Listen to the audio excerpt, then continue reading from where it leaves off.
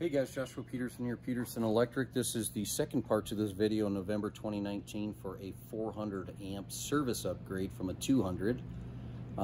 This is going to be the basement down here, just so you see it.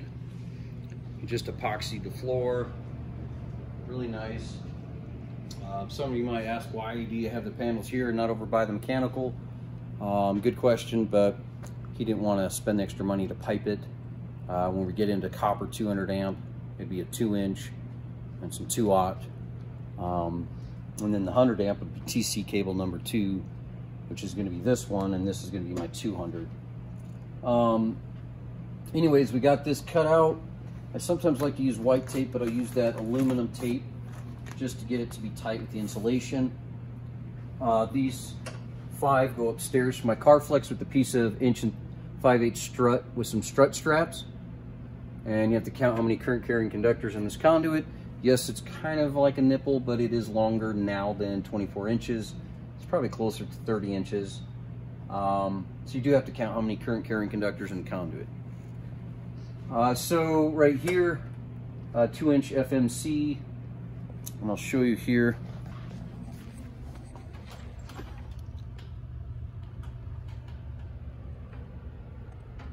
And then that went outside.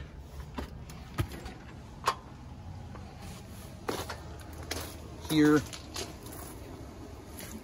got this cap on it because it's going to snow tonight. This is my other 2-inch, 9 inches apart. The ground's going to go in the new cabinet.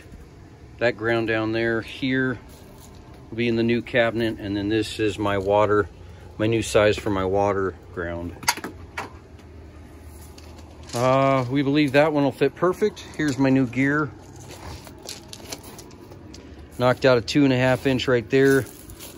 That's going to be all those guys right here coming in. And then that 2-inch and 2 inches, 9 inches apart. And then that's my solar.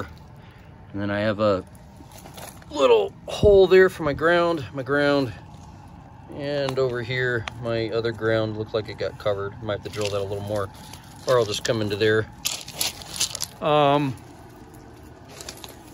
Yeah, so one of the 200 amp you saw downstairs on the left will feed going here. The other 100 amp will feed going up. And boy, I hope that lines up. It looks like that conduit will fit because my cutoff is right here for 3 inches. So this will fit right in that bay. I think we'll be knocking out a 3-inch, they told me, right here. So that should fit perfect. And we'll be able to cover up that hole because the line looks like it's going to come straight up to there and across. Actually, sorry, goes right up to there. That's the size of the big, larger one. There'll be a little bit of stuff that's not painted. So that should all fit really, really nice. We had to move over